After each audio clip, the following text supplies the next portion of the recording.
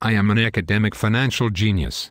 I can tell you how to invest optimally using 21st century asset pricing theory. Great news. I love to do things optimally. What is your theory? That expected investment returns are a positive linear function of risk.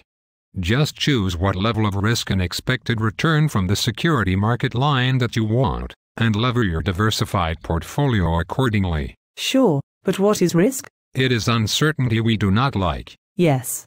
Both Shakespeare and the Bible mentioned diversification to mitigate this risk. But what about the risk left over, that we cannot diversify? It is undiversifiable risk, such as from wars and recessions, and these generate risk premiums. I do not like those.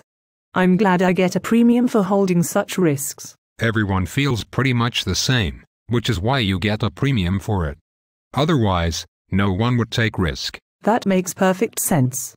So how should I invest? You should invest in a broadly diversified portfolio, leveraging your investment based on your risk preferences. Do people invest that way? No, most people are massively under-diversified, and have no idea what the risk-return trade-off is, and try to outguess the market. So, the theory does not work. The theory still works because the effects of the theory are true. It is the as-if theory. Excellent. I like as-if theories. So, more volatile stocks have higher returns than low volatility stocks? No, actually, the reverse. Is not volatility risk? Obviously not, as returns are not higher for these companies. We look instead at covariances embodied in betas. So high beta stocks have higher returns than low beta stocks? No, actually the reverse. Okay, what about alternative measures of risk, like the probability of default? No, these risk measures show flat, if not inverse relations between risk and average returns. WTF. In what way are risky firms risky? This makes as much sense as postmodern deconstructionism. You are wrong.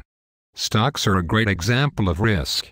Small cap and value stocks have higher returns, because they are riskier. In what way are they riskier, if not in volatility or beta? They have higher returns. Isn't that backwards?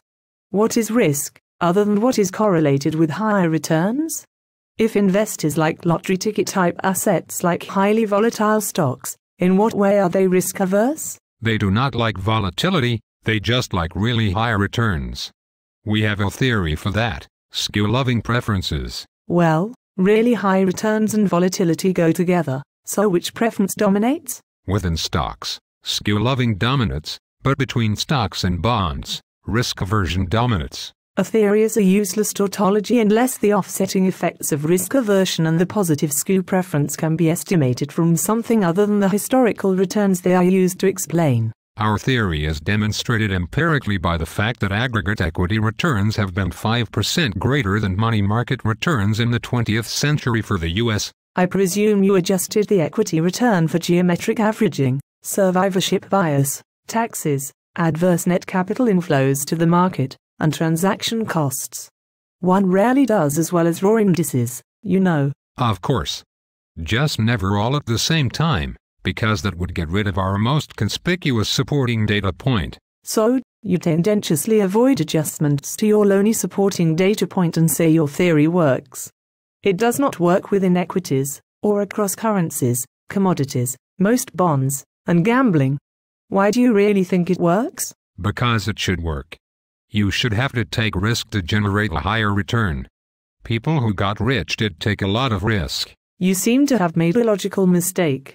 Just because it takes risk to become rich, does not imply risk-taking has a higher expected return. That cannot be true.